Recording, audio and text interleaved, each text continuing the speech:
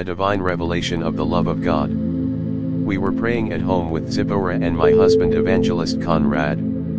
As we prayed, suddenly I felt the love of God in a very powerful way. Immediately the memory of my earthly family was erased from my mind. I totally forgot I had earthly parents or even siblings.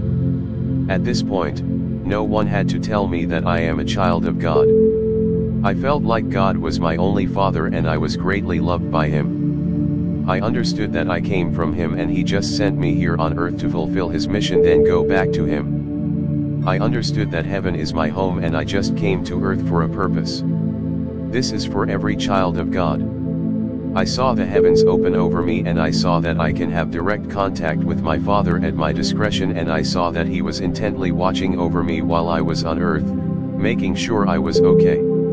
The Lord reminded me of his words in Matthew 7:9-11 where he says, "If you then being evil know how to give good gifts to your children, how much more will your heavenly Father give good gifts to those who ask him?" We usually think it's easier to ask for things from our earthly parents than it is to ask God in prayer.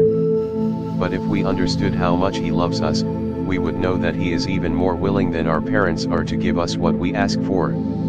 This scripture became so real to me. God loves us more than our earthly parents do. We don't force him to give us what we ask for, he gives them to us because he loves us. My Father spoke to me and said, "You have no reason to ever feel unloved, no reason to fear or worry, you have no reason to ever feel forsaken, because you are greatly loved and protected by your Father." I felt so at peace. I felt so loved, cherished, protected by my Father. Then I saw King Jesus. He was dressed like a very rich king and was standing in an extremely beautiful palace. It had very tall pillars, all pure white, with gold on the edges. It looked exquisite. More than beautiful. Immediately I saw this place I felt homesick. I felt like this place was home and I had been away from home for a very long time and couldn't wait to go back there. And suddenly I felt like royalty, like a princess, like the only child of a very rich king. I felt so spoiled. Although we are many, each child of God enjoys a relationship with him as if they were an only child, getting all his attention. My Father said to me, "You belong to the heavenly kingdom. The earthly kingdom is far below ours.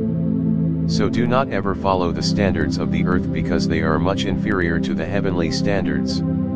Dress like we dress in our kingdom, do not dress like the earthly kingdom. Talk like we talk in our kingdom. You are my ambassador on earth, do everything according to the standards of our kingdom." My sister Ziporah told me that when she looked at me, she saw me wearing golden clothes. When I looked, I saw that both Ziporah and my husband were dressed in royal clothes.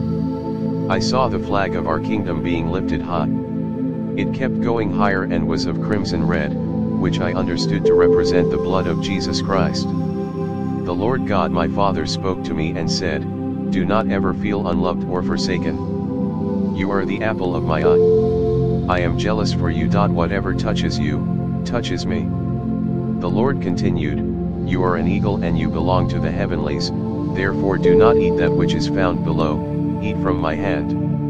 He asked me, "Are you ready to soar into the heavenlies?" I said, "Yes, Lord. I am ready for whatever you want to do with my life." I saw two white eagles flying around the pillars of the palace I had seen before. Then he told me, "I want to show you great things. Focus on me. Let me be the one you seek. Not a spiritual gift or revelation, but me. If you seek a gift of prophecy or of healing or a revelation, you will not find me. But if you seek me, you will find everything. Seek and find God." Most times when praying, if the light fills the room, it comes from above then fills the whole room. But this time around Ziporah saw the light coming from within us and then filling the whole room. The Lord said, "When you are filled with the life of God, you are transformed and become like him." I saw Jesus filled with so much light. His body seemed to be made of light. As I prayed he began filling me till it was as if he was part of me, not just inside, but I could see his light penetrating all the way out.